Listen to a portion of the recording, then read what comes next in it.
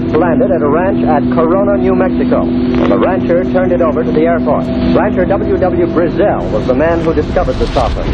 What I thought was a star began coming in my direction at a very rapid rate of speed. The unidentified object, which some sources thought might be a blimp, moved slowly down the Pacific coast from Santa Monica and disappeared south of Long Beach. I saw a UFO, and it went down the river, turned right at the United Nations, turned left, and then down the river.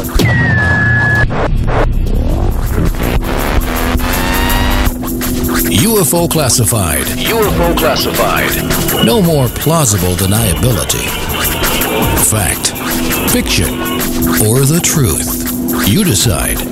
And now, the new voice of the high desert, the hostess of UFO Classified, Erica Lukes. Happy Fantopia Friday. This is Erica Lukes. I was happy to be here, and I must say today has been one of those busy days. I had the pleasure of talking to Stanton Friedman about some things, and I also spent a couple hours on the phone with my friend Peter Robbins.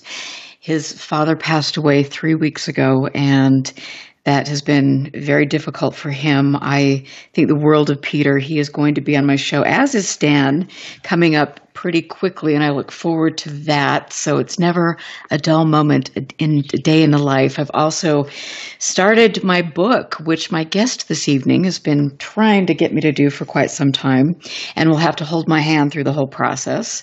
But that's the way it rolls. I posted something on my UFO Classified Facebook page about Bob Lazar with regard to Stanton Friedman's research, basically debunking Lazar, and that has solicited some very interesting comments, including comments from world-renowned physicist Dr. Eric Davis. So if you get a second, go in and check out the UFO Classified Facebook page and let me know what you think. Add your comments there. There is a new movie coming out with Jeremy Corbell. It's his movie, George Knapp, Bob Lazar. So we will see what people think about that. And I also encourage people to look at all of the research that has been done historically on specific cases like this case. Without further ado, though, one of my dear friends in the subject, in fact, I must talk to Greg. Gosh, how many times a week, Greg, do we talk? Sometimes, can you hear me? Yeah. Yeah. Sometimes a couple, sometimes less, depending on what's going on, depending on what news is coming through, et cetera, et cetera. Well, I always have such a great time. You have been very helpful to me, and I learn a lot. And I want to just tell my listeners, if you don't know who Greg Bishop is, you need to know, because in my opinion, he is one of the most logical, diligent researchers in the field. In 1991, Greg co-founded a magazine called The Excluded Middle, which I need to get in my library. And that was a journal on UFOs, conspiracy research, psychedelia, and new science. He also did a great book. I've got one of them right in front of me called Project Beta, the story of Paul Benowitz, national security, and the creation of the modern UFO myth from December of 2007 to 2011. Greg blogged for the UFO paranormal site UFO Mystic. He has a book out called It Defies Language, another great book, and he is a licensed FAA pilot to fly commercial drones, which is very cool. So, Greg, the last time... And planes. Oh, wow. It just never... Well, I had that first, and I thought, hey, I got a pilot's license. I can actually be paid for drone work. But now the FAA changed it, so anybody can do it. They just have to go through a course. But yeah, I got the pilot's license first because I wanted one all my life. Everybody wants to fly when they're kids. It just never left me.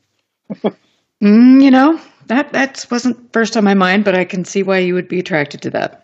Okay, a lot of people do want to fly when they're kids. It just never left. I know. Not everybody. I'm kidding. You recently came to Salt Lake again, which I was super stoked about because you and your lovely wife came to my Halloween party, my annual Halloween party that I have never missed a year since I was 16 years old. And of course, it doesn't go as late as it used to. But there's one thing you can always count on, and that's the little Soul Train dance-off, as frightening as that may be. Yeah, and I appreciate you humoring me. made me do it.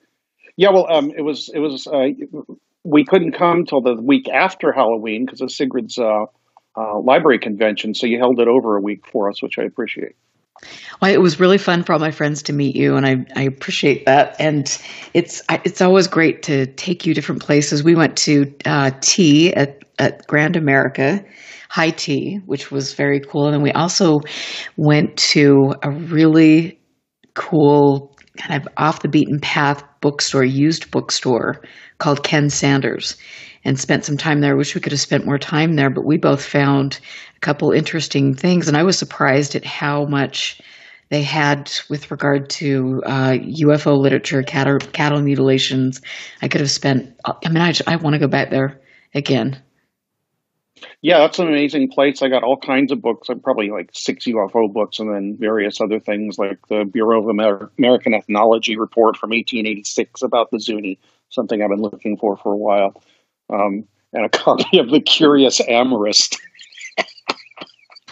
which is one of the most silly books I've ever seen. It's like a 1930s softcore porno novel. I guess that's would have been called then, but the language in it is so intricate and flat. It's one of those things where you can't quite exactly tell what he's talking about because the language is so oblique, I guess, which makes it wonderful. I think I'm gonna read passages from it on my show at some point.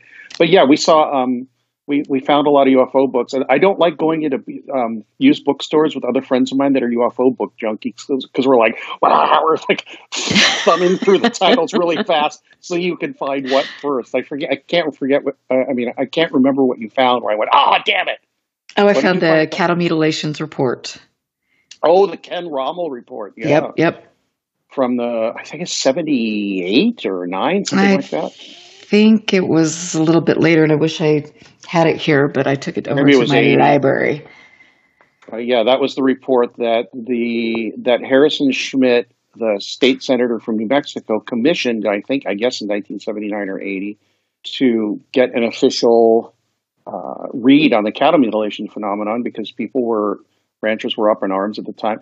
And Rommel came in, and Gabe Valdez told me, he said the closest he'd ever been to a cow was a steak at the restaurant. That was one thing he said about him. And the other one is he said they did no investigation, really, because there was nothing because they were lazy, and I guess they already had a foregone conclusion. This is what Gabe said. And two, and other people said this too. And two, as Gabe and ranchers and other people said, at the time they were doing the study, the mutilations dropped off.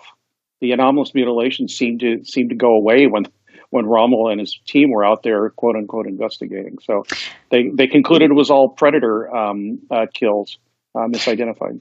You know, it's interesting. I have a long lost acquaintance that I've known for 25 years, and out of the blue, he contacted me, and I spoke with him, and he's in the military, but he, back in 74, was a 17-year-old. He was up in a cattle ranch on the Utah-Idaho border. And there were several very significant cattle mutilations to which he was witness of. And he said that something happened on the last night that he decided he was going to stay there. And there was so much radiation around the cow that had been mutilated that and he'd also seen some other things, which I need to meet him and hear more details. But it really, really frightened him. What kind of radiation? You know what? I'll get more details. Yeah, ionizing, which doesn't last very long, I guess, or the kind that's emitted from radioactive materials. Because Chris O'Brien and also I think Dave Perkins have said, and they pointed this out. They didn't say this is a reason or this is solving the mystery or anything. That the vast majority, they may have said all, spates of cattle mutilations are downstream or downwind from nuclear facilities, dump facilities, research facilities, and power plants, which is a weird one. It doesn't mean that they're out there checking, somebody's out there checking for radiation and that's the solution to the whole thing, but it's an interesting, large piece of the puzzle, I think. Right. And Chris O'Brien, he's done a lot of research. I really respect his work on that. What else have you been up to lately? Because every time I talk to you, you are talking to people that I want to talk to, and just these, your shows like Gabe Valdez. I mean, you interviewed him, you went and visited him, and what else? What else have you been doing? I saw Gabe multiple times. I mean, to the point where every time we went out there, him and his wife Margie would take us out to dinner at a New Mexican restaurant and be very polite and nice to us, and we'd hang out and talk about all kinds of stuff. I went to Gabe's funeral when he died, age 69, in his sleep. He was buried where he grew up in Cebolla, New Mexico, halfway between Albuquerque and Dulce, actually. So will you tell people about Gabe and his son who you've met with and give people a little background, because I'm afraid most of my listeners are like, what's happening? Well, Gabe Valdez, I'm sorry, I should have backgrounded. No, I should have done that. I should have, that's my job as a host. I should be doing that, but Either way, I mean, I often ask people on my show, it's like, well, why don't you tell us a little bit about that? Because I haven't done my homework. So, Gabe was a New Mexico State police officer, and his beat was around the Dulce area, so he knew all the people, which is a Hickory Apache Indian reservation in the extreme northwest corner of New Mexico. Sometime in the late 70s, a lot of it was one of the what do you call it? A ground zero for cattle mutilation phenomenon. That Four Corners area. And Gabe was the state highway patrol officer there, so he investigated a lot of these things and naturally became interested into who, why, what's going on. And he worked with the tribe there. He worked with the tribal police. He worked with the ranchers out there, and so he told me all about that. I met him when I was working on Project Beta. Became friends with him then, and just kept visiting with him. He died, I guess about 5 years ago, maybe a little longer. Living in Albuquerque at the time with his family. And his son saved all of his files. I think his family was about to throw it out, and his son Greg said, no, don't throw that stuff away.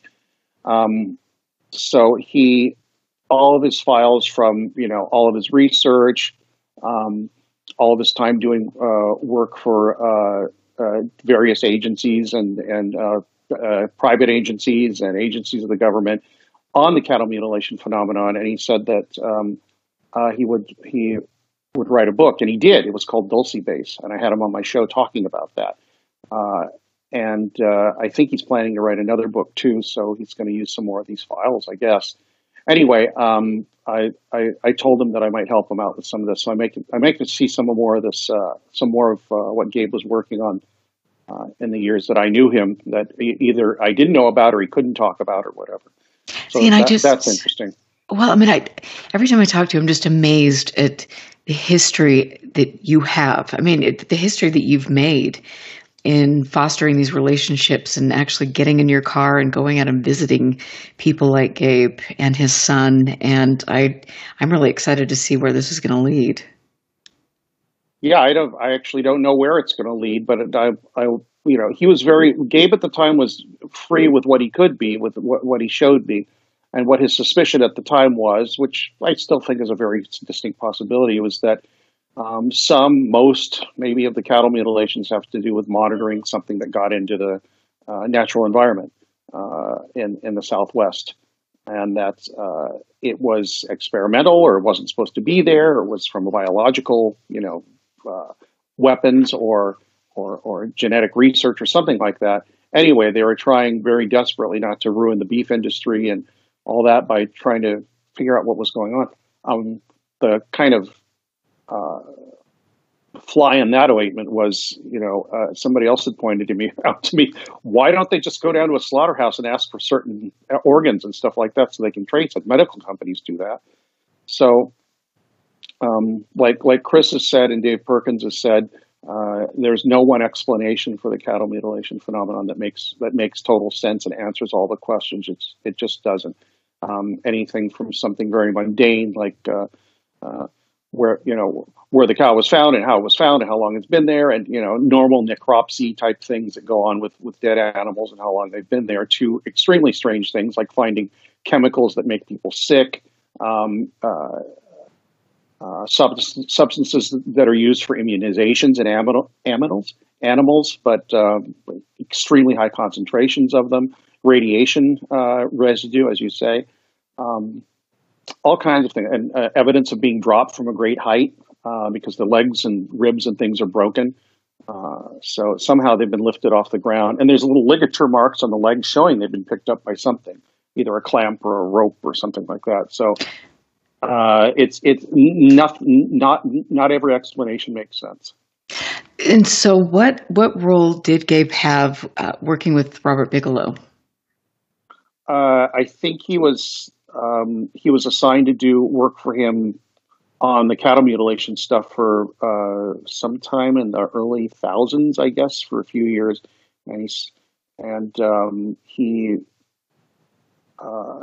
I guess he just, he never told me about that work, but he would go out to mutilation sites and I guess turn in a report. And I've never seen any of those reports. I guess that Bigelow still has them, but he was under a non-disclosure agreement, so I never saw any of that stuff. Well, and it's interesting because that's what Colm Kelleher seems to be interested in as well.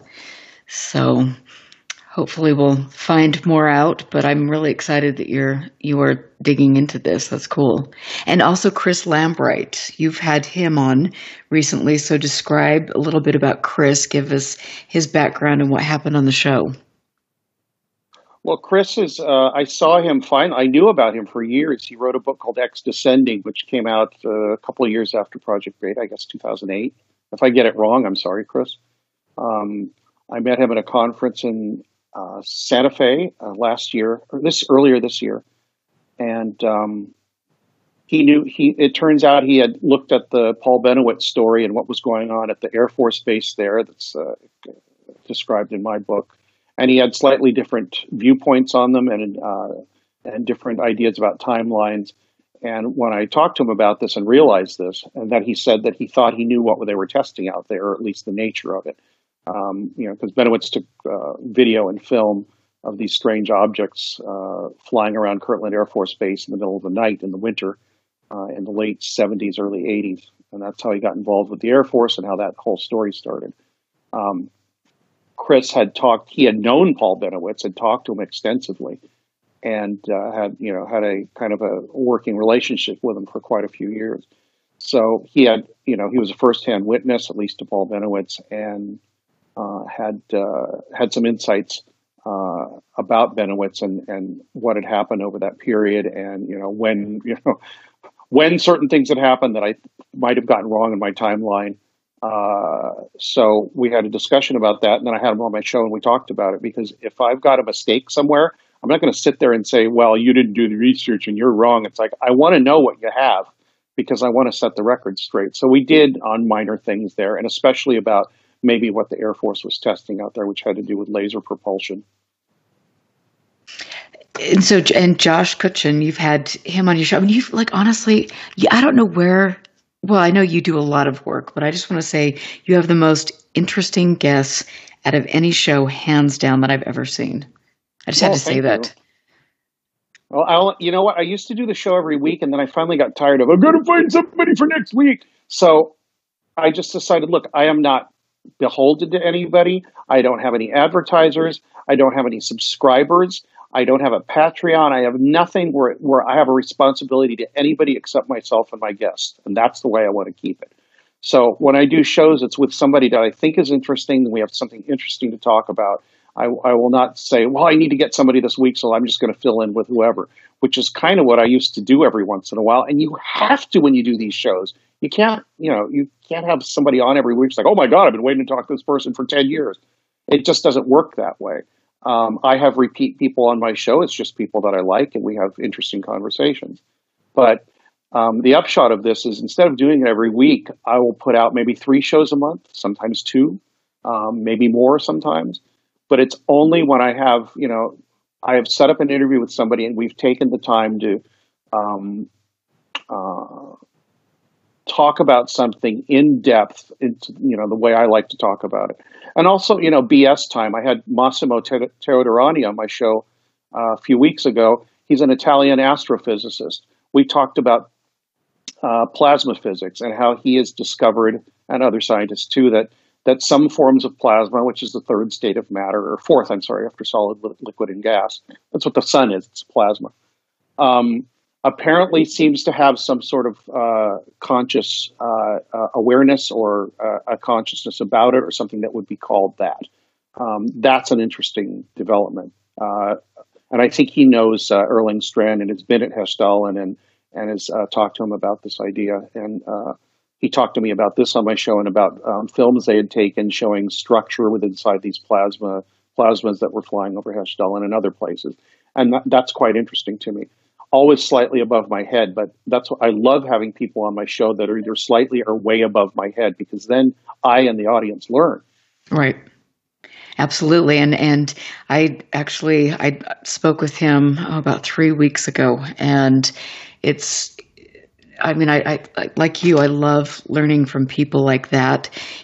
Both he and Erling and Ted Rowe had gone to a place in southern Arizona that I went to, and I've told you about it and talked about it on the show before. We went there to do field research, and this is kind of a little known place, and I'm not going to divulge the location because none of them did, but Dr. Teodoranti mentioned this and has written about this before. So these are such great people to learn from, and that is really, really cool that you had them on your show. Yeah, again, and then last 20 minutes, all we talked about was flying and his music, and I liked that. I didn't care. We didn't talk about sentient plasmas the whole time.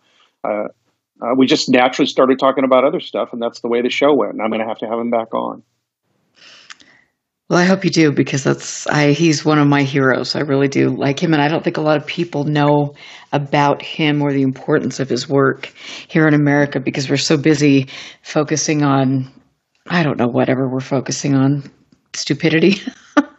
We're focusing on what's placed in front of us and fighting about it. That's what we focus on. And so that's why I have my "Do Not Engage" T-shirt. It's just, most of the stuff online are people defending territories, defending some emotional thing they have, some emotional opinion they have, their egos, all this stuff, and it's very hard to get information and anything useful exchanged that way, which is why I tend to back off a lot of these things. And if I see somebody saying something interesting, I will send them a little message. It's like, "Hey, would you like to talk?" And sometimes they do, and sometimes they don't. But most of the time, they say, "Yeah, let's talk." And eventually, if I'm lucky, they end up on the show. And if not, at least I have somebody to talk to and refer to and ask questions of, which is just as valuable or more to me than having them on the show. Well, and I feel the same way you do. And I think that both you and I spend a lot of time getting to know the person that is on our show, like doing research. I mean, I don't think and there's the music, so we've got to take a break, but I want to talk a little bit more about this when we get back. I'm Erica Lukes here with Greg Bishop. Stick around. We'll be back after the break. Stand by. This is UFO Classified with Erica Lukes. Erica Lukes. The phone lines are open now at 702-425-9230.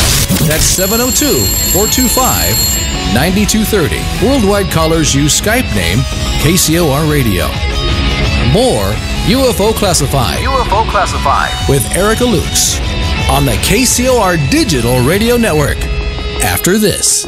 Toxins are everywhere, from the air we breathe to the food we eat and the water we drink. In a world where 80,000 known toxins and heavy metals threaten our very existence, how are you going to protect yourself and your loved ones? Introducing Pure Body Extra Strength, the world's first colloidal zeolite that helps trap and remove toxins as well as heavy metals from your body that are messing with your memory, clarity, sleep, and focus. Don't just take our word for it or the testimonials from our thousands of happy customers. Check out the hundreds of articles and case studies on the National Institute of Health website proving zeolite's powerful ability to remove toxins. For a limited time, listeners to KCOR will receive 10% off their first order. To get started, go to trypurebody.com and enter promo code RADIO10. Again, that's trypurebody.com. Toxic junk is all around us, but now you can take back control of your health and protect yourself by detoxing with Pure Body Extra Strength. You'll be on your way to sleeping better, thinking more clearly, and feeling more energetic. Go to trypurebody.com right now and get started today. 'Twas the night before Christmas, and all through the house, not a creature was stirring. Why? Anyone? Because they were huddled around the fire, listening to the KCOR Digital Radio Network, home for the holiday special. Brilliant! Starting at 9 p.m. Pacific, Christmas Eve, it's commercial-free holiday music. Yes, this Christmas music. It's joyful and triumphant. Our gift to you from the KCOR Digital Radio Network. Good afternoon, everyone. This is your captain. I'd like to welcome you on Jackpot Airlines Flight 1610, service to Lost Wages. They say what happens in Vegas stays in Vegas. Well, apparently, they need a reality check done Vegas style. Vegas, Vegas, Vegas, Vegas! Tune in Wednesday nights, 9 p.m. Pacific, 12 a.m. Eastern, for Reality Check, hosted by Jessica Johns, exclusively on the KCOR Digital Radio Network. Biggest star in the world, bigger than Britney and Christina put together. If it's happening on the Vegas Strip, you'll know about it here first. You are a dirty little fun haver. Join Jessica Johns as she explores and goes behind the scenes of what's hot and what's not. From the best entertainment Vegas has to offer to national celebrity gossip. That's crazy. Absolutely crazy. Jessica has her finger on the heartbeat of the city, and she's waiting to share it with you. Reality Check, hosted by Jessica Johns. Wednesday, 9 p.m. Pacific, 12 a.m. Eastern. She does Vegas right. Yeah, baby!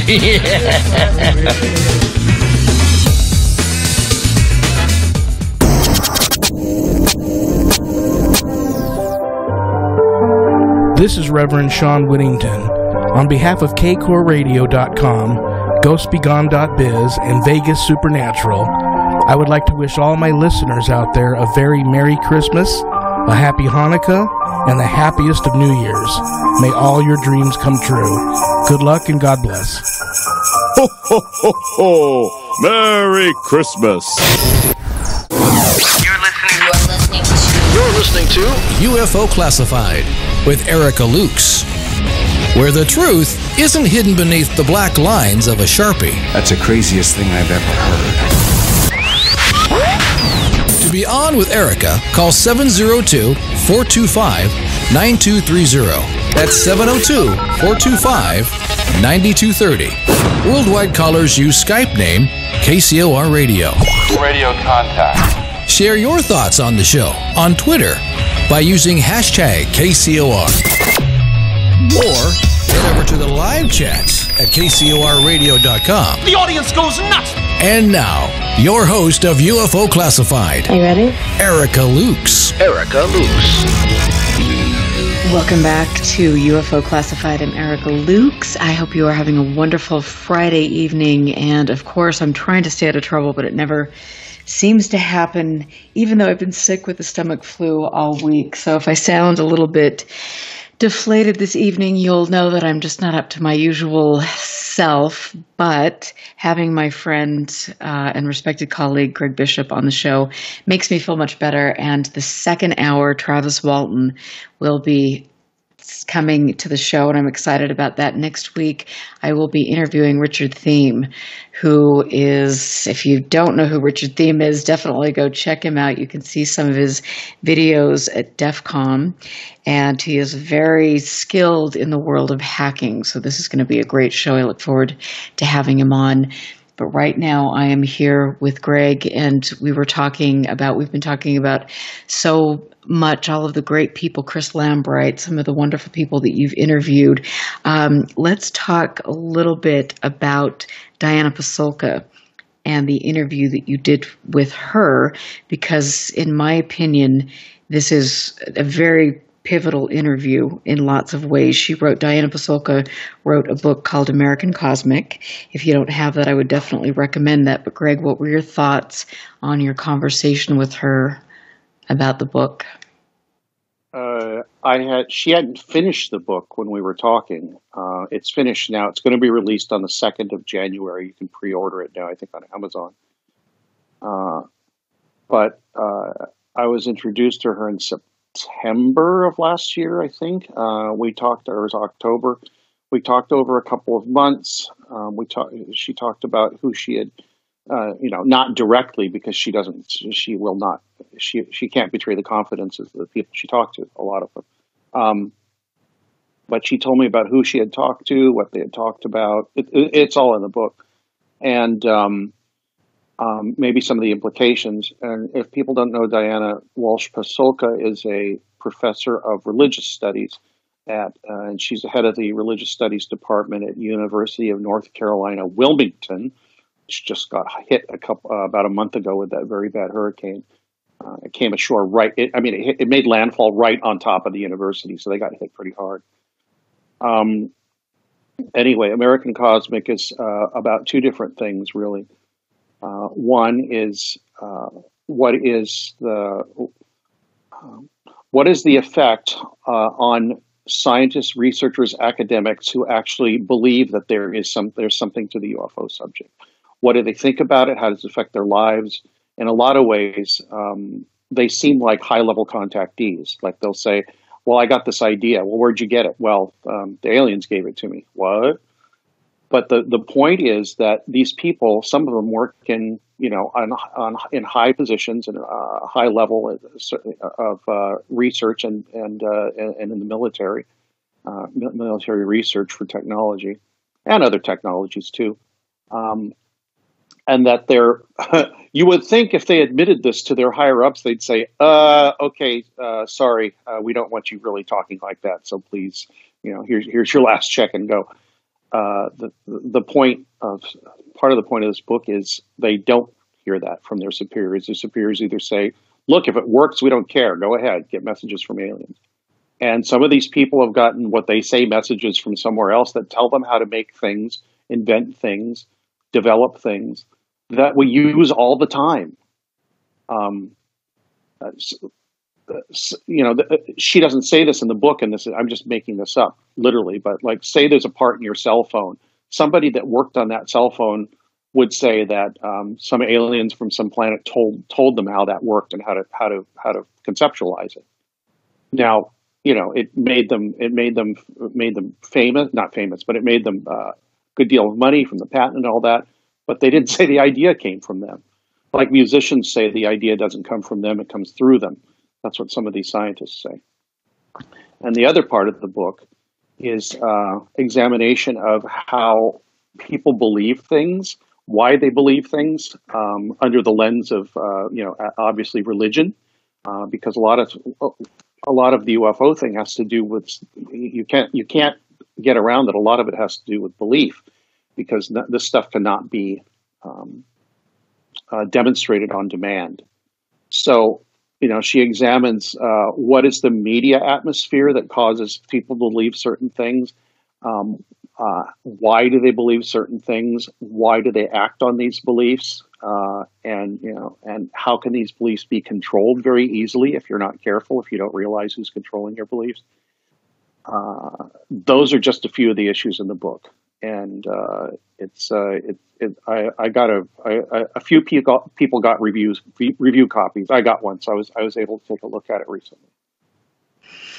Well, I keep track of her, and she is very quiet on Facebook, and then you'll see things from her, and I wish her the best because she's a wonderful human being. Yeah. Plus, she's I do talk to her every once in a while. Not too often, but when she does, it's always it's always inspirational. I mean, that's the only word I can say about it. And I think that the reason she's a little more quiet now is, one, there's, they're cleaning up the school after the hurricane still. And two, the book's just about to come out. So everybody's coming at her from every direction. It's like, can I have an interview? What about this? Can you tell us who this is? What's this guy's real name? And she's like, look, I can't do that. But so she's kind of juggling schedules right now. She's very busy right now, frighteningly busy. Well, and it's interesting, and it looks like on Amazon, though, that you can get her book right now. You can, but it's a pre-order. Okay. I think it says pre-order. If it doesn't, that's it. Then they've released it early because it supposedly comes out on January 2nd or 3rd, something like that. Yeah, I don't know. That's why I was confused. I thought that it had come out, but I will double check that. But I would definitely tell listeners to put that on your agenda because this is an important book. So I think it's probably, it just pushes all my buttons. It might not push everybody else's buttons, but it does for me. Just my background and the people I've talked to and the people I'm interested in, my history all the way back to Bill Moore and everything that was in my magazine and the mystical side of it and the belief side of it and how do people's beliefs work and all that. Those are all really interesting to me. So the book becomes quite interesting to me. My impression of the book is that some people in the UFO community will think it's incredible and a breakthrough and wonderful, and I think a lot of them are just going to, I think, maybe confused by it, or just not confused, but just like, well, this isn't very important. It's not part of the agenda that we're running, pursuing, and we think will bear fruit.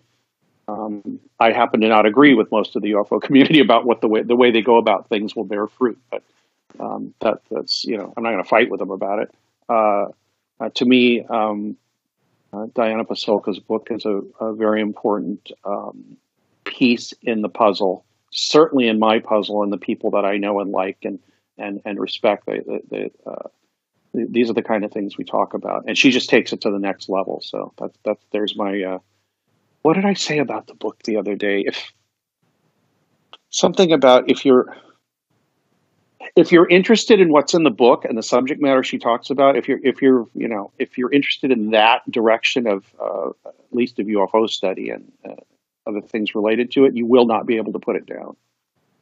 And I love that. And I have to just say, I'm sitting here thinking about, you have mentioned that some people think that you are a skeptic. And, because you're not towing the company line, you're not falling into the kind of maybe the cultish belief systems that we see in the UFO community. And that's one of the things that attracted me to you, because I appreciated the fact that you're very logical, but you also understand where the BS line is and all of these different things. And so I think that's really, I respect what you have to say, is what I'm trying to say. Well, thanks very much, Erica. I think you do too.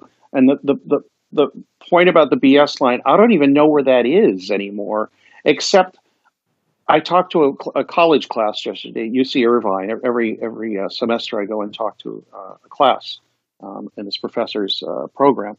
And I said, you can't go into this with a belief system, a fixed belief system, or an emotional tie to any of it, or an ego in it, or anything like that. Because as soon as that stuff starts creeping in, you're going to start shutting yourself off to different aspects. And yeah, there's a lot of BS and there's a lot of questionable stuff. I think it's probably mostly questionable, but it's endlessly fascinating. The people are fascinating. The subject's fascinating. The implications of the subject are fascinating. Like we said about belief, how people believe what they believe and why they do and how they defend it. That's all fascinating stuff. And I prefer to kind of, I know I'm in the subject and I have friends and I have opinions, but I sort of prefer to stand back and kind of watch what's going on and not really say too much until I really have made a decision about something or something's really interesting to me. So I almost never make a decision about something in this field. You just can't. And the only thing that, I go to a lecture and people say, well, it doesn't sound like you take any stock in any of this. I said, no, it's not what I'm saying at all. And in fact, to make you feel better, I'll tell you exactly how I feel. I feel that there is something that is not human that interacts with us occasionally, but that's as far as I'm going to take it. And if you accept that, or I pretty much accept that, then everything's interesting. It's just that some things are more interesting to me than others, like talking to Massimo, or talking to you, or having David Perkins on my show, or reading Diana's book, or whatever. Those things are interesting to me. Figuring out if, like somebody told me about the Irish airliner stuff from last month or a couple weeks ago. A couple of people were saying, "What do you think of this? What do you think of this?" And I said, "It proves that people see UFOs once in a while. We knew that already." Right. And it's UFO porno, It's just like, okay, here's some more stuff for people to get excited that there were lights in the sky. Yes, there are lights in the sky. Yes, they're unexplained, but most people I know who I respect are way past that. It's like, why are there lights in the sky? Why do people see them? How do they see them? What happens to them after they see them? What happens when they're closer? Stuff like that. Right. And I've always said that I think we just are really short-sighted in this field because we're always looking at a single case and we're not looking at the bigger picture. Or like you said, what this does, who is likely to see this, how that has shaped their lives, what happens before and after a sighting. There's so many questions, and I love it. It's perplexing. I don't know what to do, but I do have a question in chat from Libertas, and he wants to know, in regard to unknown craft, do you subscribe more to the extraterrestrial, interdimensional, or none of the above? None, really. Okay. No, I don't. I've said, I think in one of my lectures, a couple of them actually, I said, what to me, what's the most important question to me? To me, I'm not saying this is other people's. But the most important question is, what causes UFO reports? Not where do they come from? Not are people lying or not? Not is this really happening or not? Not should we prove this to the mainstream media or academia or not? What causes the reports? And that's a very wide-ranging question. What causes somebody to see something that's anomalous like that, a light in the sky, or maybe something even closer? How do they process it? What happens after they process it? How does the human mind process this stuff? We're looking at the results of a recording instrument, which is far from objective, and we treat it as if it's objective. And like, if you're talking about colors and things like that, maybe you can say that. But past that, I think a lot of UFO reports get into very subjective areas. And that's actually pretty interesting. I think we should dive into that subjectivity and see what comes out of it. It's not amenable to charts and graphs and data and all that. It's more the realm of sociology and creativity and things like that. But I mean, and that's the thing. It's like we look at organizations like MUFON, and they've done a great job at collecting data and also creating, with some chapters, a very safe place for people to express their experiences. Yeah, that's important. It is very important. But at the end of the day, what has been gleaned from that, and so I think taking a different approach is good. And I also think not having, with MUFON, there's this very, even though some people don't feel this way involved in MUFON, but there's this very black and white, put it in a box, dismiss it if it doesn't fit in this box. Yeah. Or, here's an important case. I think it's going to break it open. How can this make my career? It's like, that's not what's supposed to be going on. You've already taken it out of the realm of objective study as much as possible and made it very subjective. And the more subjective I think you make this subject, the more, at least publicly, the less you know about it.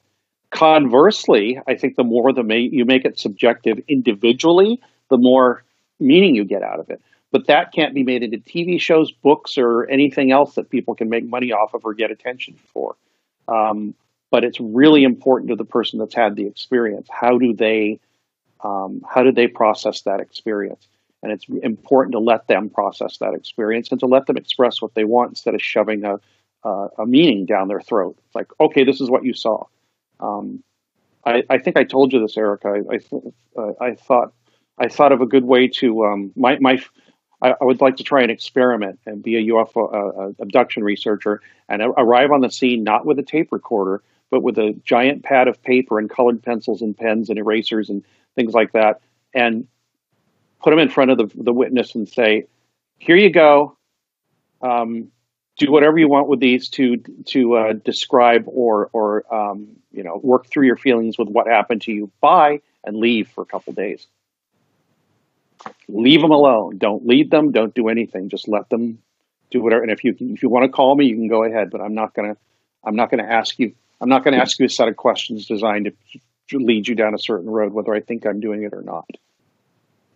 And that it's difficult. And I mean, I know when I first started investigating this, or I look at some of the early interviews, I did a video interview with a girl that worked near Area 51. And I can look back at that and see how much I led her or how much I interjected my experiences into what she had seen.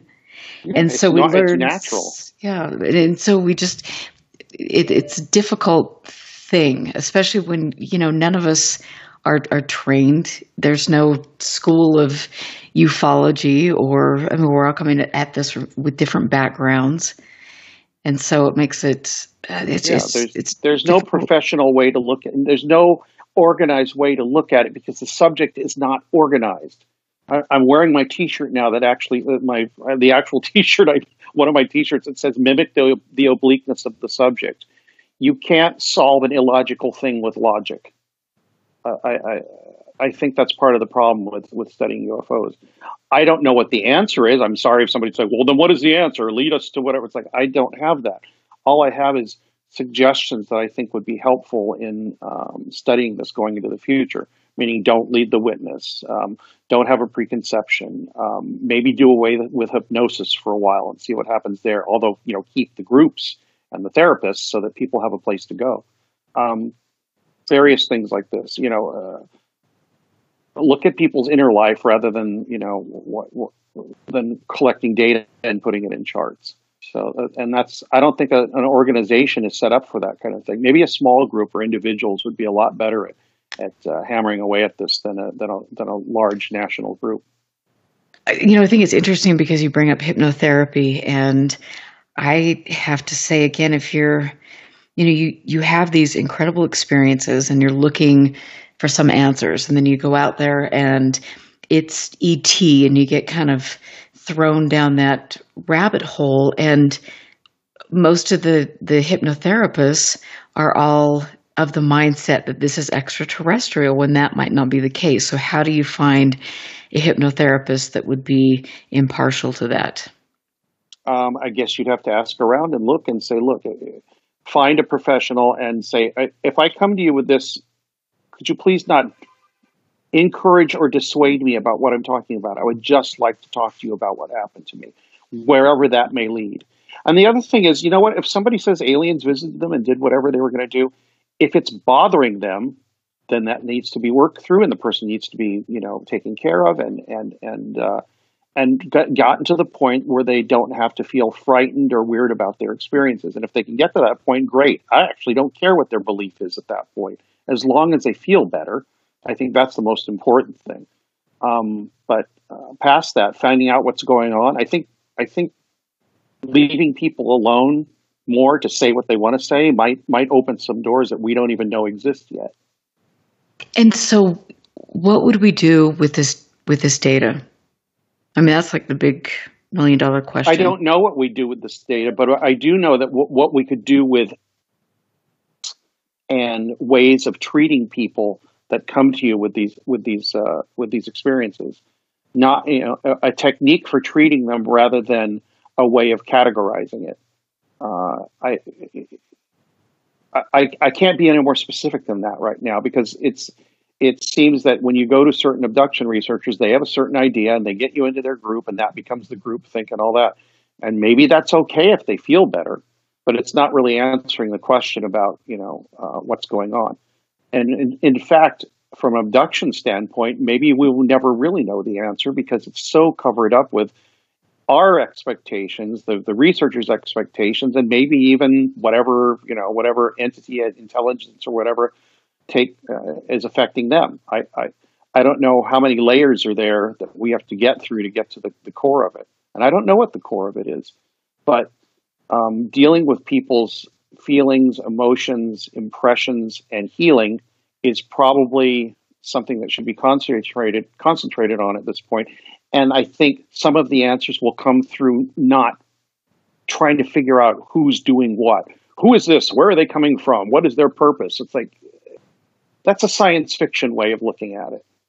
Why don't we just deal with the people that are having the experiences and what their experiences are, and how do they go about integrating it into their inner and outer lives so that they don't have to feel scared, weird, whatever about it.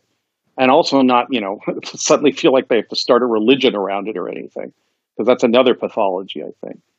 But the witness should take, and I think people are realizing this at this point, that the witness should take center stage, at least in research, and not I don't mean center stage like making books and movies about their experiences, but dealing with what their experience is rather than what people think it is. Right. Well, I mean, this is such a complex subject, and there's so many areas to focus on. And I mean, I have a few different areas of focus at the moment, but I mean, those are who doesn't? That's what's so fun about this. I mean, I've got, I have more notes. I mean, you probably have the same amount of notes. I mean, you are meticulous as well, but I have notes and notes and notes that go back years and years and years. And I'm talking to the same people. And then, it's like something will click in 6 months and then in a year, and then you'll see this bigger pattern. And it's like, oh my God. Be really patient. If you're a researcher, you have to be keep your ears open, turn off the damn filters and sit with it for years sometimes before connections start to happen and make sense. And your connections may not be other people's connections.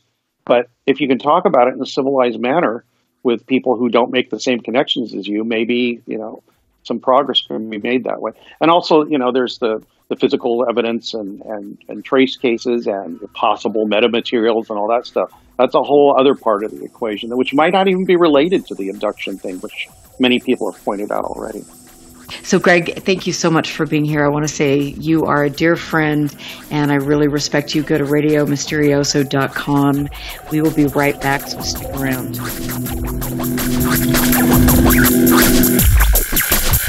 Listen very carefully. This is Houston. Say again, please. Houston, we've had a problem. This is UFO Classified, live every Friday night, 4 p.m. Pacific, 7 p.m. Eastern, exclusively on the KCOR Digital Radio Network. The truth is out there, just waiting to be discovered. And now, if you will, accompany me on a journey to the future. For more information on the host of UFO Classified, Erica Lukes, upcoming guests, as well as links to the past shows, visit her website at UFOclassified.com. UFO Classified. UFO Classified. UFO Classified.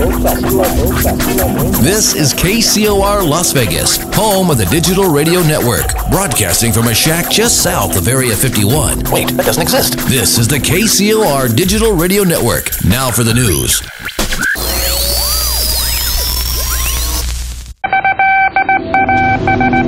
This landed at a ranch at Corona, New Mexico.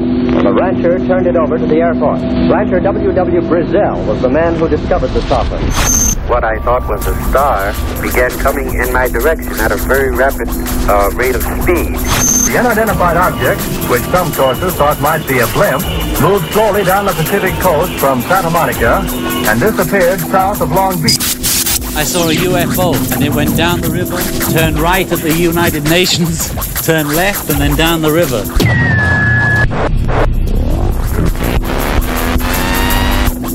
UFO Classified. UFO Classified. No more plausible deniability. Fact. Fiction or the truth? You decide. And now, the new voice of the high desert, the hostess of UFO Classified, Erica Lukes. Welcome back, and thank you so much for getting into chat. I appreciate all of your comments and all of the support that I get from all over the world. I love the fact that all of my listeners are respectful and want good knowledge. Every week I try to bring you people that I feel can give you information and you can learn something, and hopefully we can instill a sense of excitement in a younger generation and not lead them down the wrong paths. My guest this evening is someone who I've wanted to have on the show for a long, long time, and someone that I've watched over his career, at least my career in the UFO lecture circuit. I don't think I've ever met a human being that is more just kind. This isn't about him. What he experienced was very profound and very deep. That I've ever met. This is an honor for me, so I'm going to try not to get too excited. Travis, I have to say that it is, like I said, it's an honor for you to be here, but I want to just tell my guests, if you don't know about Travis Walton, then I don't know what to tell you. That's a little embarrassing, but on November 5th, 1975, Travis disappeared in Snowflake, Arizona, and there has been a lot that has come out about his life. This was very, very intense for him, and I know that he has spent his life trying to get information out about this experience, and he's been very brave in doing that. And Travis, I could go into all of these details, but I want to say thank you for being here. And when I have had the pleasure of being in your company, you have really struck me as such a kind and sincere individual.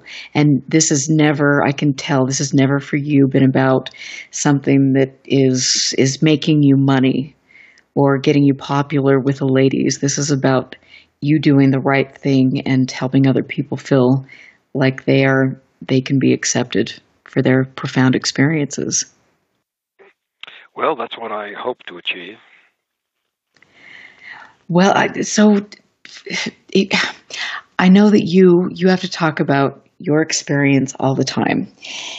And so if there is something that you want to talk about, I would love to talk about that. So you don't have to rehash things, but if you want to, that's great. I want to learn something new about you, and I want my audience to understand how important what you have done has been.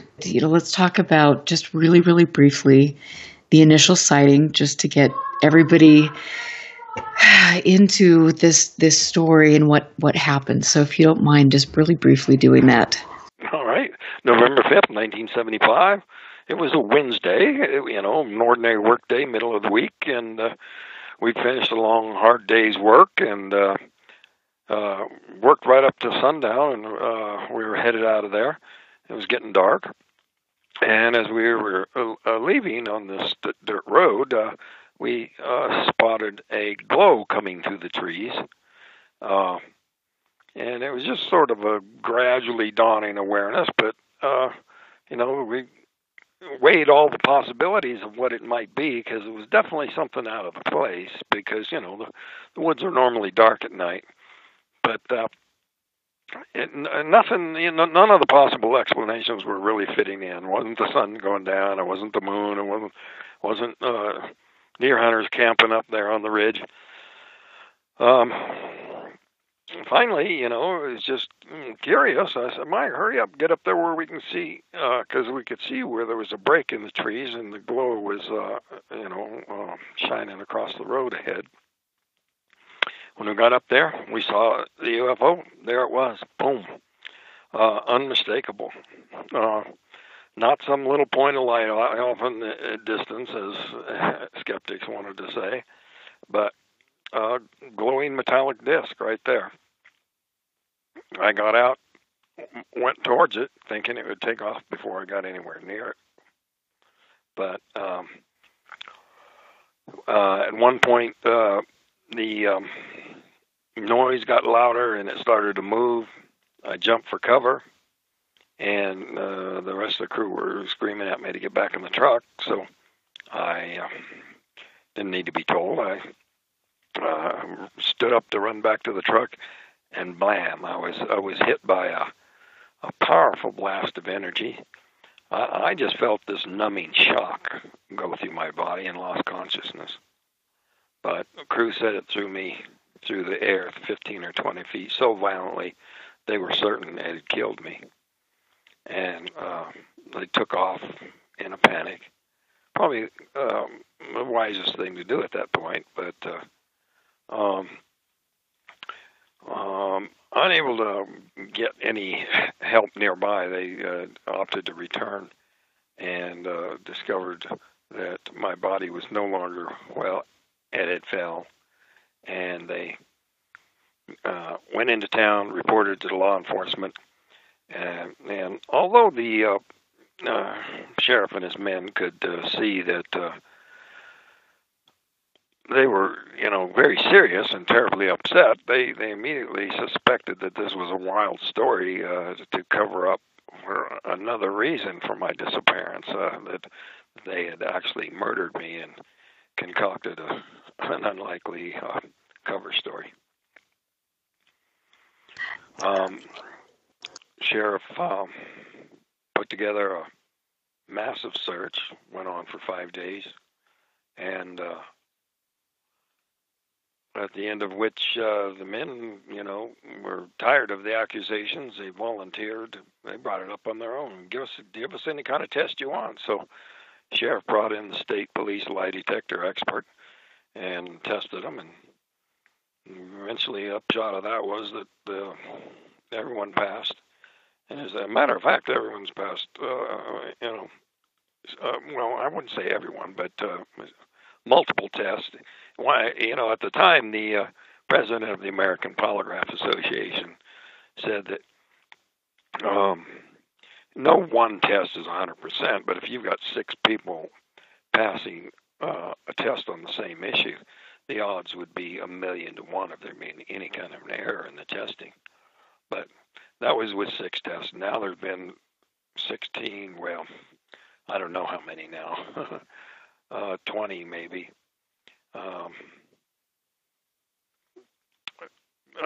I heard from Steve, youngest guy on the crew, recently that every time he gets a new girlfriend, he winds up taking another test to try to convince them, yes, this really did happen. But it's been a long battle for all of us, contending with the public, and in some cases, like with Steve, his own family. And so, when all of this first broke, the National Enquirer had a big role in this. Can you tell us about the National Enquirer and what they did or didn't do to help this? Well, at the time they, wanted it was a sensational story. They're, tabloids love sensational stories, but the details were distorted, as is typical. But years later, one of the reporters on the story decided to try to cash in and recycle one of his old stories and made up a bunch of scandalous claims that were just totally absurd and not verified by anyone. As a matter of fact, contradicted by him, because he ran the story more than once and changed it, to contradict himself in a couple of the versions that he put out there. But that's all I got to say about tabloids. But there was kind of a segment of the media that's sort of tabloid oriented, and that's a perfect opportunity for these self-styled debunkers. They were at the time people who just thought of themselves as knowing better than the public, and it was their job to go out and scream bogus about everything they didn't believe in. So had quite a campaign launched against us from various skeptics, the worst of which would have been a guy named Philip Class, and boy, was that guy terrible. Very nasty stuff. Just any, dirt he could dig up on anybody. That was what he, character assassination. It was one of his stocks in trade.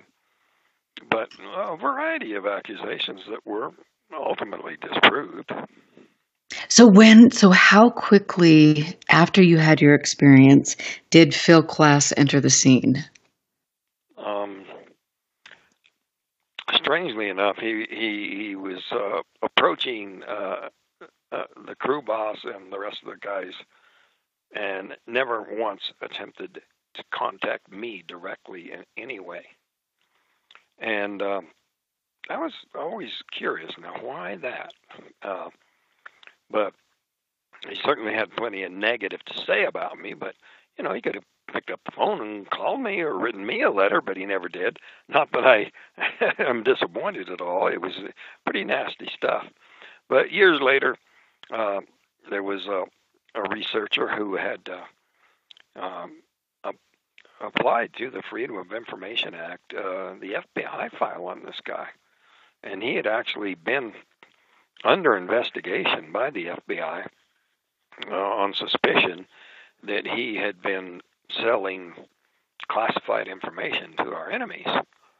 They were looking to see if he had purchased any radio transmitting equipment, things of that nature. And ultimately, the case was never resolved in his favor. It was held in a kind of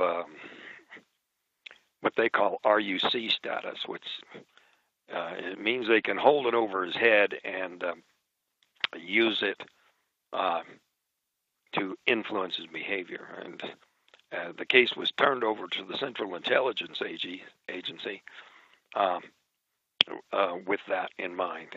And so that is where I think the $10,000 came from when he went and offered this as a bribe to one of the guys on the crew.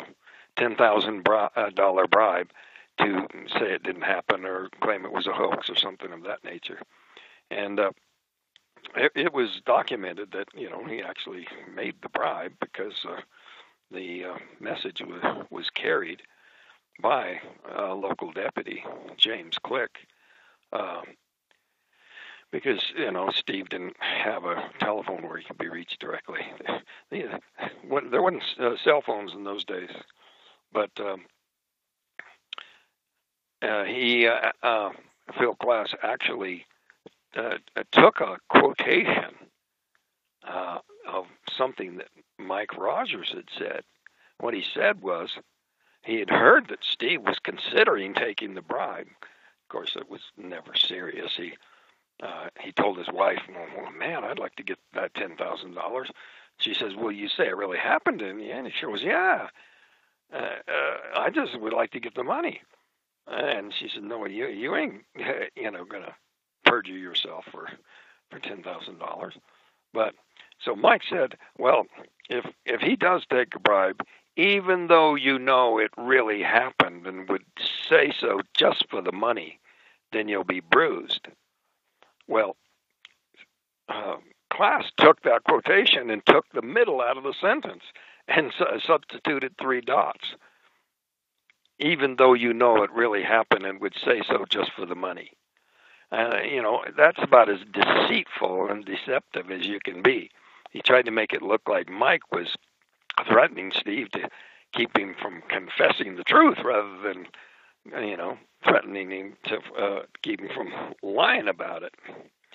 But it was just example after example where he would distort the evidence, change things, alter quotations, make claims that were just flat out disproved. And so when you are already dealing with the trauma of what you've been through and, the people that were there with you, I mean, this wasn't something that you were expecting. This is so out of the norm. And then you have somebody like Phil Class who is coming in and affecting your life, basically intimidating you. I mean, how did that affect you? And was there a point in time when any of you got together to try to figure out how to counteract what Klaus was trying to do? At one point, we he was criticizing the polygraph test, claiming this, that, and the other thing, and so we challenged him. Said we'll take new tests, from an examiner you approve, and if we pass, you have to pay for it. If we fail, as you're saying we would, then we pay for it.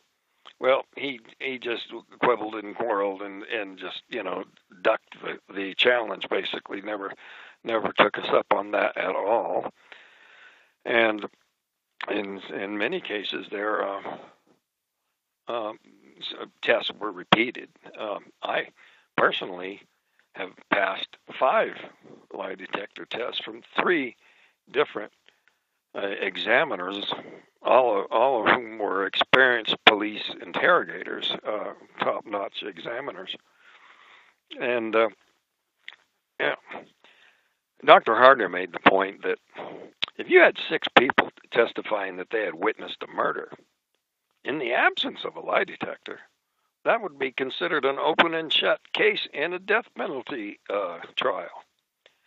But here you have a situation where people are passing tests in addition to testifying to the police that this happened, and people just can't get enough of picking at things, it got kind of tiresome after a while. The absurdity of it sometimes. And so was he? Did he have other people working for him? It's very suspicious that he who was going to supply this $10,000. It's our suspicion that it was the CIA. See, the memo in the FOIA file, out of his FBI file, was from J. Edgar Hoover, who was the head of the FBI at that time, to someone in the memo described as Director, Central Intelligence Agency. The CIA at that time was such a secret agency that they wouldn't even mention the director's name in an internal memo. Now nowadays you'll see the CIA director on television, barking his opinion on political matters. But back in those days, it was so secret they almost didn't admit there was such a thing, But it was suspected that by a number of people that the CIA at that time was interested in suppressing acceptance of UFO incidents. I think the government has, gone through a transformation in that regard over time. But that, suppression was the reaction that people were getting way back. Some people suspect that our government was gathering technology from UFO crashes and various incidents that gave them the upper hand against our enemies, and so it was so secretive at that time.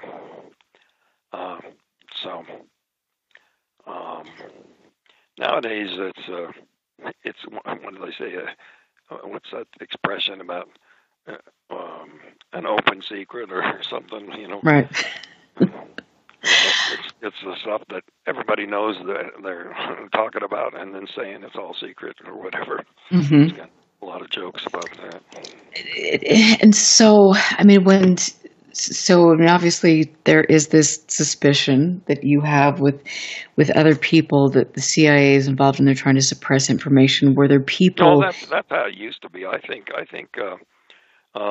there's a lot of unwarranted suspicion of our government in regard to the UFO matters. People say, boy, I would just love them to just throw open the files and just, tell us what they know. Why don't they tell us what they know? They could not have any noble motive for that. This is got to be some kind of treachery on their part. And I disagree. we have enemies, and whatever they make public to the American public is going to be shared with the world, and it's not in our interest to let our enemies know what we have or what we don't have. It's probably a good idea to keep them guessing, and so I'm sure that the government knows more than the general public knows, but at the same time, I don't think they know everything. But like I said, it's probably best to keep the enemy guessing. Well, and I absolutely agree with you. I mean, there are national security implications here, and I think sometimes that's why UFO organizations are monitored so closely, because people make statements that they're going to storm Area 51 or do things that are really stupid, and that does put us. Yeah, I mean, and it's that puts all of us in jeopardy, and we have a responsibility as American citizens to make sure that the people who are law enforcement or in intelligence are supported, because a majority of those people are doing good things. So absolutely agree with you. Anybody that thinks that our government is in cahoots with aliens to take over the planet or anything like that, that's just absurd. These people live here, they have children, and it's just ridiculous that anybody would think that possible. To what end? I think that if an alien technology wanted to take over this planet, it'd already be theirs, and we'd never know what hit us. Boom. It wouldn't be something creeping along, taking hundreds of years, and we're talking about technology vastly ahead of our own. Absolutely, and I love that, and I think that's really important for people to hear. Thank you so much. We're going to go to break. I am Erica Lukes here with Travis Walton. Stick around, ask questions in chat. We will be right back. Stand by. This is UFO Classified with Erica Lukes. Erica Lukes. The phone lines are open now at 702-425-9230. That's 702-425-9230. Worldwide callers use Skype name KCOR Radio. More UFO Classified. UFO Classified with Erica Lukes on the KCOR Digital Radio Network. After this. 1 million miles till midnight. A story of timelines, artificial worlds, simulated races, and the galactic imprint, and the destiny of a blue world called Earth. 1 million miles till midnight, written by Solaris Blue Raven, is a journey through the mind's eye which allows the reader to surf a wave of technological and multidimensional intellect, revealing a bridge between conscious design and the truth. A multidimensional bleed-through awakens the world of artificial intelligence to set sail into the frontiers of a vast multiverse, morphing planets and terraforming ascended worlds beyond the linear programs of a fated race.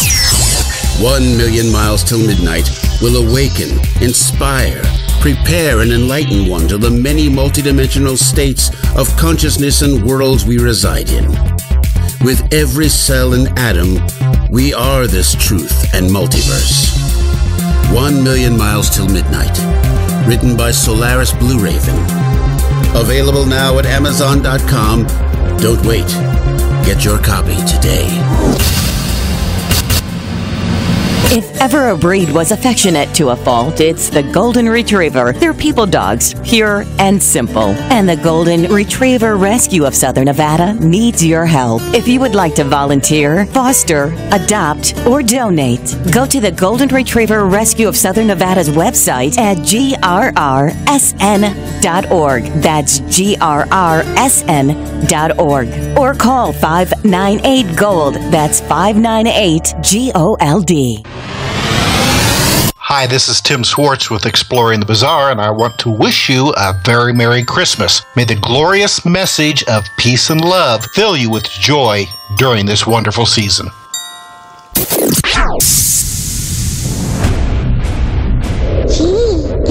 quiet. Too quiet. Terribly quiet.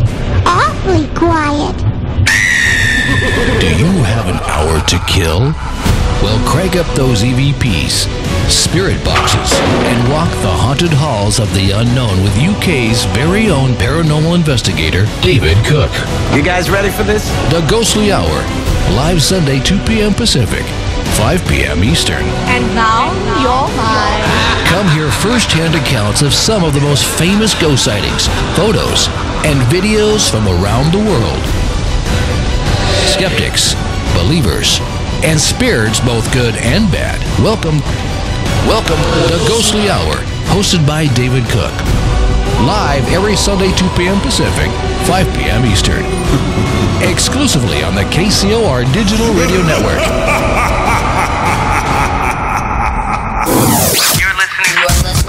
You're listening to UFO Classified with Erica Lukes, where the truth isn't hidden beneath the black lines of a Sharpie. That's the craziest thing I've ever heard. To be on with Erica, call 702-425-9230. That's 702-425-9230. Worldwide callers use Skype name KCOR Radio. Radio contact. Share your thoughts on the show on Twitter by using hashtag KCOR. Or head over to the live chats at KCORradio.com. The audience goes nuts! And now, your host of UFO Classified. Are you ready? Erica Lukes. Welcome back to UFO Classified. Next week, I will have Richard Thiem on, and if you need to go learn which I would suggest, I would go to themeworks.com. He is very proficient in the world of hacking. He worked in intelligence and also helped author one of the best UFO books in the subject. So I would definitely check up on him. This will be great to have him on. I don't think he's done an interview on a UFO show for a long, long time. This will be very cool. My guest this evening is Travis Walton. I can't believe he's never been on my show, but I feel every time I see him at a conference that there is just this connection and that he is so sincere, and I can't imagine what he's been through. And Travis, I just want to say thank you so much for being here. And then also you can go to traviswalton.com to learn more about the documentary and all of these things. And I want to say a little bit about Fire in the Sky, because there were some things that you felt weren't necessarily accurate in that. Will you talk about that just for a moment? Well, sure. It's typical that when Hollywood dramatizes a story, they can't resist fictionalizing and spicing up things that don't need spicing up. So there's a number of things where they just got carried away, and the worst of it was what happened aboard the craft. About the time the movie was about to come out, there was a television series that depicted similar creatures, and the head of the studio was terrified that that would destroy the value of the movie, that all people were really interested in was seeing a different creature, which is not at all the case. And they look how they look, and different people and different incidents, widely separated, are describing the same beings. But so whatever happened aboard the craft, it can pretty much disregard. There's only in the movie one scene there that I thought, although it was a fictionalization, probably did a better job of explaining something. There's a scene where the actor's face is covered with a membrane, and he's struggling to scream through it, struggling to breathe through it. And there was never any membrane over my face, but if you showed the actor just breathing hard and looking panicked, you wouldn't understand what the feeling of suffocation can do to generate fear, and it's been compared to waterboarding. It's something that even though the person that's having this done to them knows that they're not going to die, it's still extremely effective because there's no fear like the fear that suffocation brings about. So that was one thing, but other things that they changed in the movie are minor and not really having a whole lot of bearing. In real life, there were 7 of us out there. It was a 7-man crew, but they reduced it to 5 for the movie, which, of course, is not an embellishment. It's, I guess it's better to have more witnesses than fewer, but I guess they wanted to introduce fewer characters and make it easier for the audience to keep track of what's going on. I don't know, pay fewer actors, whatever the deal is. Right. I am interested in a remake, and I've been in discussion with a number of producers about it, with the idea of sticking to the story, being more accurate, because that's what people want, and this has sort of evolved into, rather than a feature film, as I thought about for so many years, to actually turn it into a mini-series, because that would be an opportunity to pack a lot more information in there that wasn't really available at the time. Things about the effects of radiation, of magnetic readings, theories about what the aliens' motive was, and a whole lot of information that came out over time that just wasn't available at the time that Fire in the Sky was made. But I'm still grateful that that movie was made, in that it woke a lot of people up to the existence of this incident, and had them sort of vicariously experience this incredible emotional wringer that we went through at that time. And I mean, I will never forget watching that movie. It was very emotional. And I think more than that, I will never forget just hearing you speak at different lectures, or seeing the emotion in your face. And so, I had asked you on the break if you were still in Snowflake, and you are, and that to have your community surrounding you, and everybody in your town went through this, not to the extent that you have, obviously, but I mean, tell us what that has been like for you over the decades to have your community involved in this, and what effects did that have on them? Well, at the time, people were eager to explain it away. It was scary, and anything you could do to discredit it, help them sort of reduce their fears. But it was ridiculous how stories that people dug up, they very often weren't even accurate. Some really unkind things. A neighbor saying, "Well, if they're looking for a perfect specimen, they'll bring Travis back." Well, that's totally uncalled for.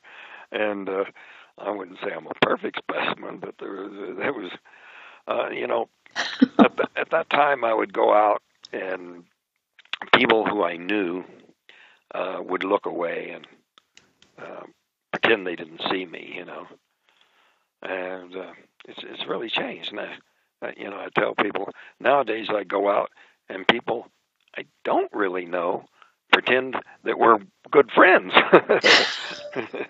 And we had all this extensive relationship. So it's much more positive. That my friends and neighbors, friends in quotes.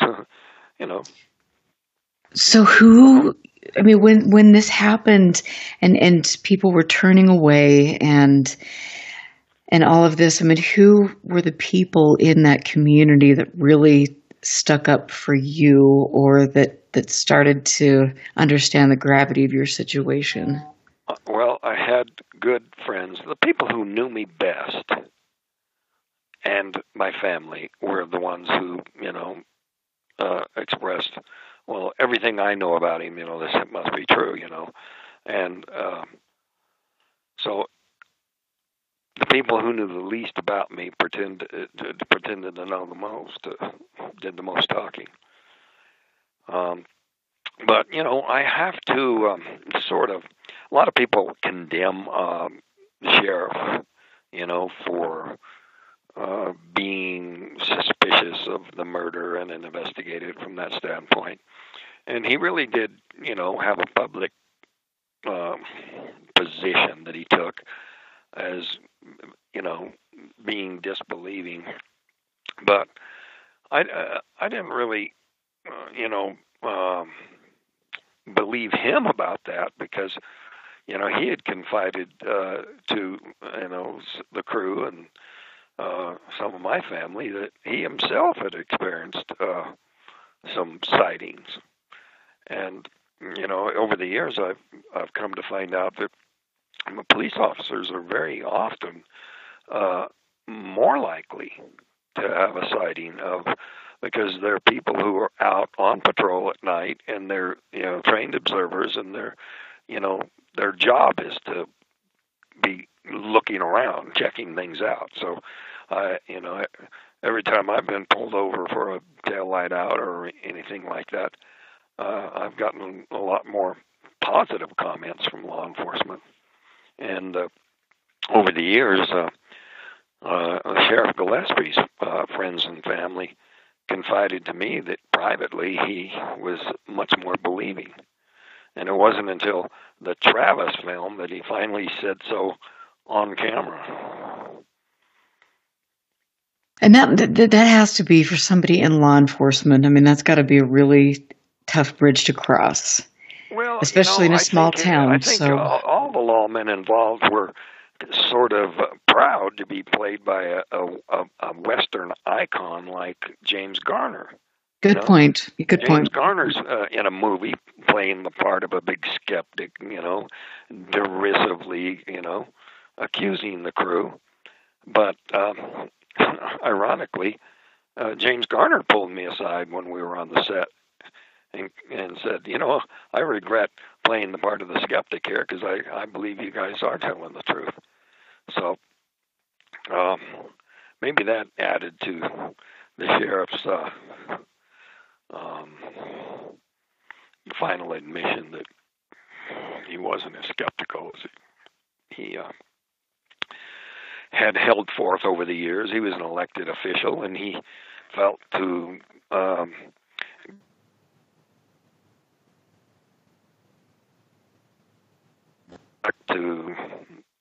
play to the prejudices that he thought existed would help him get elected. But ultimately, I think everybody was a lot more believing than they wanted to let on. They wanted to admit. So during this time, did you have anybody that surprised you in the community that reached out to you to say that they believed your story? Well, I would say I had always been very respectful of Sheriff Gillespie for being somebody as a man of integrity. It might take a minute to tell this story, but I got a ticket, traffic ticket. I don't remember whether it was loud pipes or speeding or something, but I showed up at the appointed time for my court date, and the door was locked, and the judge wasn't there. So I sat on the doorstep for a quarter of an hour, and he never came. So I just went home. Well, the next day I'm walking down the street, and he arrests me. The sheriff does, not the town marshal does, throws me in the jail, locks me up. I'm a minor. This was when I was in high school. This was before the incident happened. Doesn't even report the arrest to my mother. And, you don't lock minors in jail by themselves and not tell their parents. There was a tragedy that happened a few years before in Payson, where they had arrested some group of rowdy high school kids on graduation night and locked them up, and the gas heater had leaked and killed them all. Oh, wow. And so, that was not, I was pretty upset being treated this way, and there was no place to sit down in the cell. The bed was soaking wet. The sink was torn off the wall. So I broke out of this crackerjack jail, and I went down and turned myself in to Sheriff Gillespie. Well, the local deputy, one of his deputies, the snowflake officer, come down to pick me up, walks in there and says, "Yeah, got us a real rough one here. He tore up our jail, tore the sink off the wall." And Gillespie stands up, points his finger at his deputy, and says, he gives the guy's name, I don't want to say it on air, "Don't you lie to me. I was down there last week and that sink was torn off the wall then." He got real red in the face, but there was Sheriff Gillespie standing up to his own deputy, because he knew the guy was lying to him, trying to frame me for vandalizing something I didn't do. Well, they dropped the charges, and that was the end of the story. But, it was just remarkable to me that Sheriff Gillespie stood up for the truth in spite of it being his own deputy. And so, when did he pass away? Just last year. And what were your last interactions with him before he passed away? Well, we did an interview together on the Travis video that's being offered at my website. I would never name a book or a movie Travis, but that's what the filmmaker named it, Travis, the true story of Travis Walton. And that's where he came on camera and said, "Well, I guess they were trying to tell the truth." And he acknowledged that they had been investigating some cattle mutilations in the area at the time, and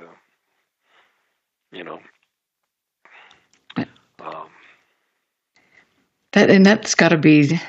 That has to make you, like I've said, all of you went through your own experiences with this, none as profound as what you dealt with, but just to see the way this whole community reacted, and some more gracefully than others. But I am glad that you are still there, and that you found the sense of acceptance, and that people are finally understanding the gravity of what you went through and your bravery for coming out with all of this. Well, it is gratifying, to be treated better, than in the past. It's been sort of a project of mine. Consider it my mission these days, is to try to set the record straight and just get some basic understanding out there that we're not alone in the universe, period, and that shouldn't be alarming. That shouldn't be something to fear. And I think that's one of the biggest obstacles that people have to accepting the fact that these billions of stars you see in the sky out there are not devoid of life. I think it's awesomely arrogant for people to think that this little speck of dust here is the only source of life in the universe. It's much, much bigger than that. And just nothing to fear, And virtually everything technological that humans have is only a few hundred years old. And Michio Kaku was on, I think it was Larry King, he was saying, people keep envisioning these other civilizations as being maybe a few hundred years ahead of us, but based on the age of these star systems, they could literally be thousands or millions of years ahead of us. Even our current today's technology, show it to somebody a few hundred years ago, and they would consider it magic. So obviously, the comparison being that give a civilization a few million years, and don't be so presumptuous as to place limitations on what you think is, quote, possible and not possible. And I love that, because I have had experiences myself, and I'm striving to find answers to that. And I feel like you do, where we have this community and there's so many conspiracy theories that are prevalent, and that isn't serving the greater good of this issue. And so briefly just talk about the conspiracy theories and some of the concerns that you have. Yeah, I think it would be absurd that, to presume that our government would conspire with an alien civilization to help them take over the earth, or it just doesn't ring true in any sensible way. There's good common sense national security reasons that our government's going to be interested in it and secretive about it, but certainly nothing that would justify them using alien technology against us to enslave us or anything of that nature. If they wanted to do that, they're capable of doing that all on their own, just like the dictatorships around the world do. But the United States is different. We have a constitution and a Bill of Rights, and it's a first in which the rights of the people are enshrined in the basic documents, the fundamental principles of the entire society. And so, why do you feel that the UFO community has been so manipulated? Is this just people that are looking for fame, or is there an ulterior motive, or what do you chalk that up to? Well, I think people are misled, and by their own fears. They fear that this could be, and very often people, try to make it real what they fear is the case.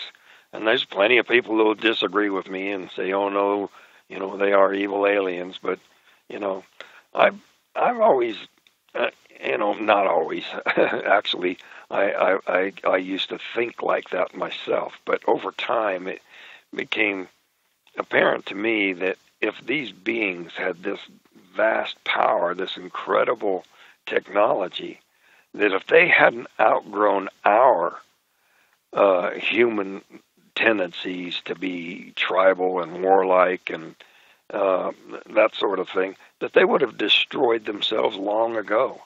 I mean, it's bad enough that we have nuclear weapons and we could potentially destroy ourselves here on this earth, but you imagine a technology with far greater power, the ability to destroy entire planets, entire solar systems, in the blink of an eye. If they hadn't gotten past the petty warlike stage we're in, they would have ceased to exist. The mere fact that they're still alive suggests to me that their moral and ethical development has kept pace with the technology of necessity. The ones who did destroy themselves. That's not to say that every life form out there on these other planets is all super advanced of us. There's probably, cave people running around out there somewhere too, but those aren't the ones that are coming here. Oh, I love it. I love it. And I knew this was going to be a great interview. Thank you so much. And so where can people, I know that you're not speaking for a little bit, but when your next speaking engagement, where will that be? Oh boy, I don't know which one the next one would be. Contact in the Desert is coming up. I'll probably be at Alien Con again. Oh, and the International UFO Congress that's happening in Scottsdale next year is a really big one. But there's a number. Just check with my website, and I'll get my schedule updated there. And there's a bunch of them coming up next year.